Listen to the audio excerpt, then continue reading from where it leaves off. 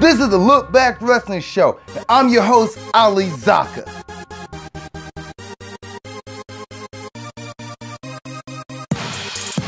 What up, guys? Alright, so let's go and get into this week's Raw and Smackdown. So, Raw opened up with the Gauntlet Match. Like, it was phenomenal. It's like just one match that lasted, well, it was like over...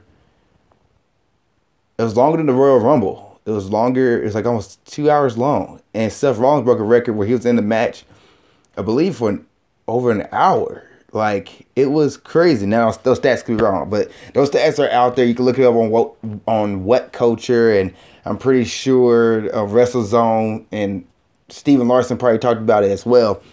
I'm pretty sure you're not just getting your wrestling information from just one source. Pretty sure you're getting it from everybody. You should get it from everybody because it's cool to see everybody's thoughts and everything. But yeah, it was a crazy match. So it started off with Roman Reigns and Rollins. So Roman came out to the ring, he's talking and everything, and Rollins comes out and they had this back and forth.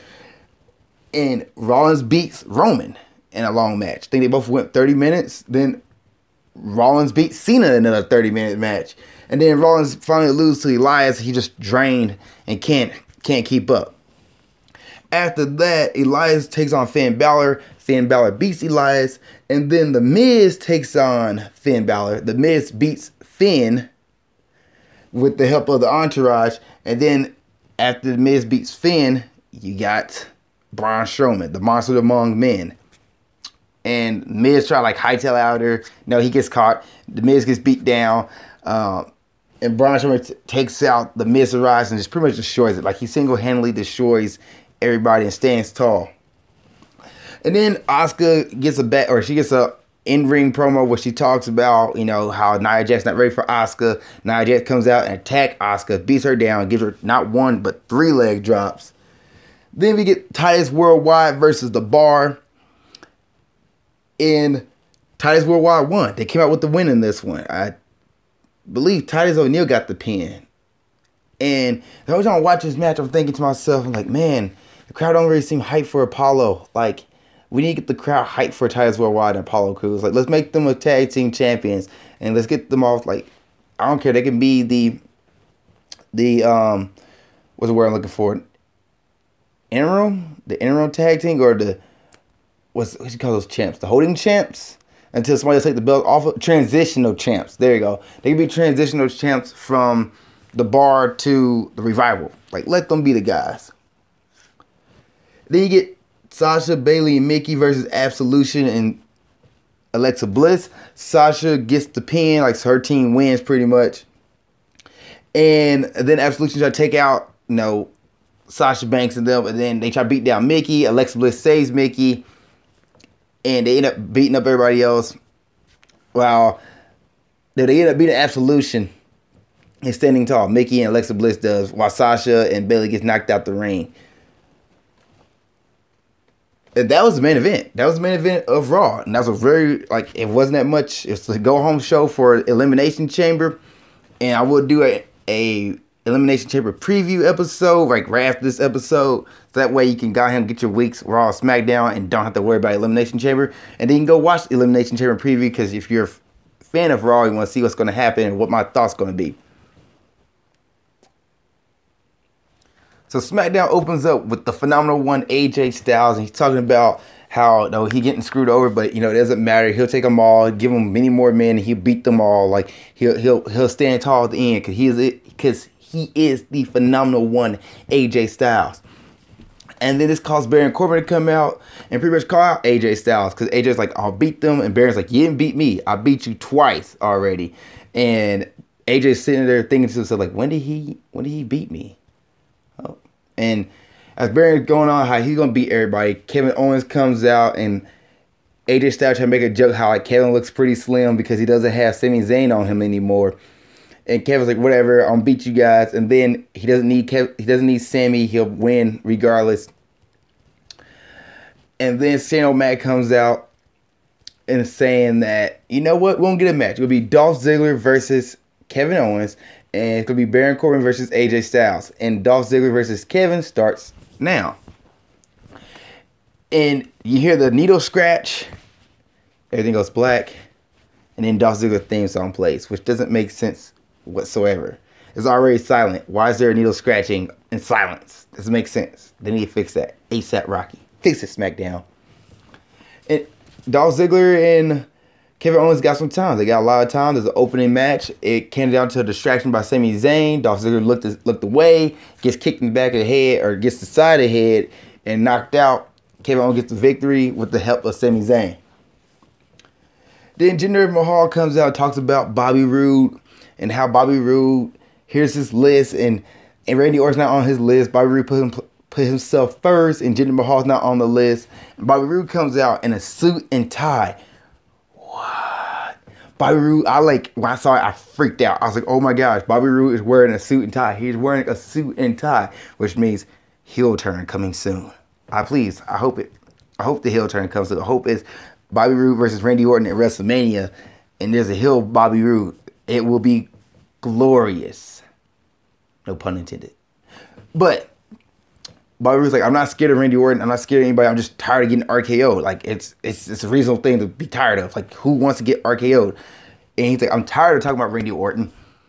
Jinder, let's handle our business now. And then Randy Orton comes out, and Randy Orton starts talking, and then he starts attacking Jinder Mahal.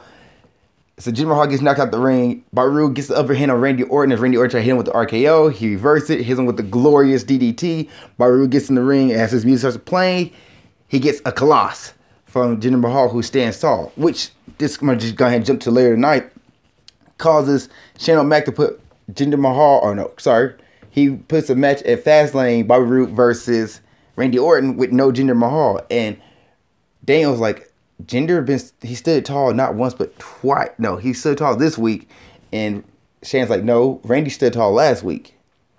But I was like, no, Randy didn't stand tall last week. Jinder Mahal stood tall twice. No, it wasn't that.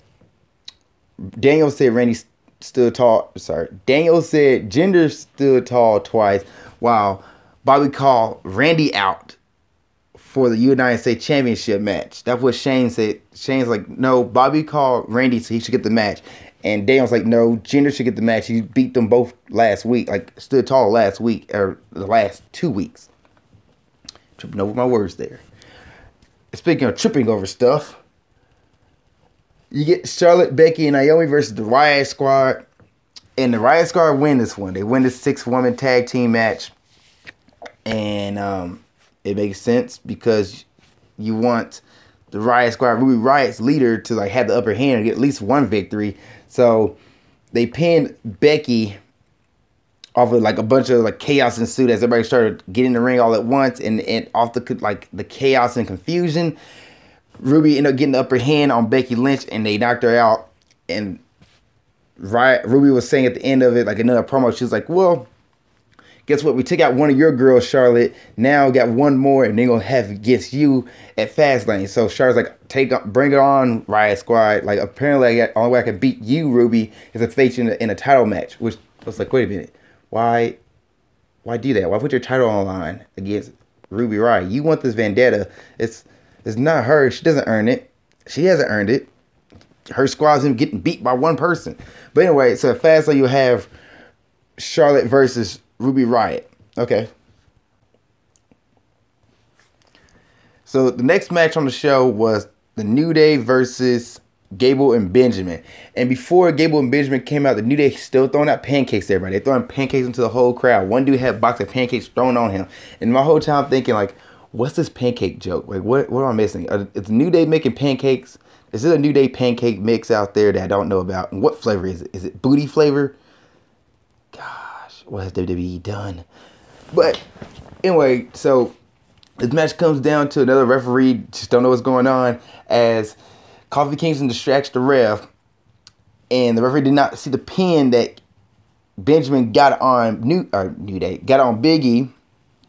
Big E was able to tag out and get old boy Xavier Woods into a match, and Xavier Woods ended up getting the pin on Shelton Benjamin. So it's been 2 weeks now that Benjamin and Gable have been stripped of a win, and not only that, the New Day will face the Usos, I believe I heard that right, at Fastlane. Now that's time can change, but apparently they're the number one contenders now. Like, wait a minute, that doesn't make sense. So, unless they make it a ladder match at Fastlane, which I think they should do a ladder match at WrestleMania for one of the tag team championships. If not, they had a ladder match last year. So the ladder match at Fastlane would be okay.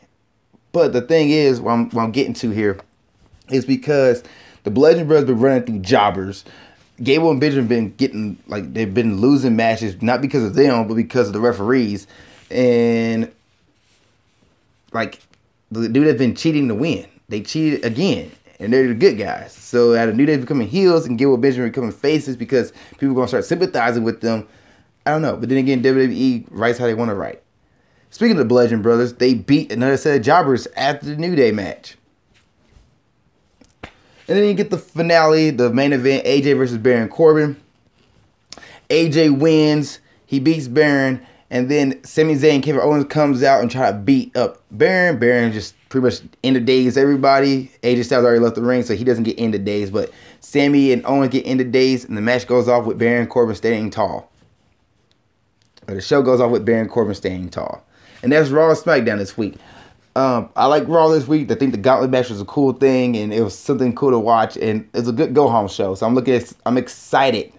Not looking forward. I guess looking forward to the same thing. That's what I was going to say. I'm excited for Elimination Chamber. It's one of my favorite matches of WWE. So I'm excited for it, and let's go. Let's do this. You know, it's this Sunday night.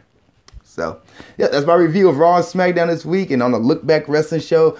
Let me know what you guys think. Please put in the comment section below. Please tell me what your thoughts on Raw and Smackdown this week. Or any question you have for me, what my picks are.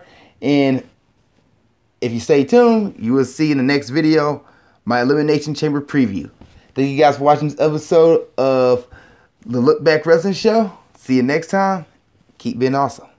Thank you guys for watching this episode. I really appreciate it. Please like, comment in the comment section below, and please subscribe for more episodes of Grind Towards Success, movie breakdowns, or whatever it is you're watching on my channel. I have different stuff from interviews to other movie reviews to wrestling reviews. If you're a wrestling fan, please subscribe if you want to see all that and see what's going on.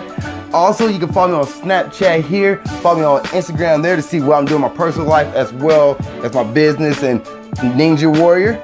And lastly, you can watch the last episode of Grind Towards Success here. You can watch the last episode of movie breakdowns there. Thank you guys once again. I really appreciate it. See you next time. Keep being awesome.